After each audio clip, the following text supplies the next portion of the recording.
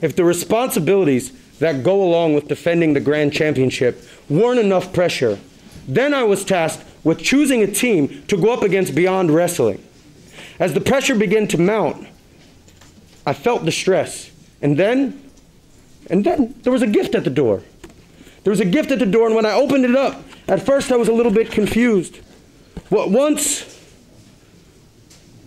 was a sign of animosity, I now look at it as a sign of brotherhood. Touchdown, I know why you sent this. You know I needed it.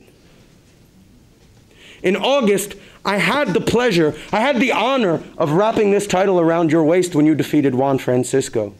In September, I was given the pleasure of defending it for you. I have never put this title around my waist because it's yours, my friend.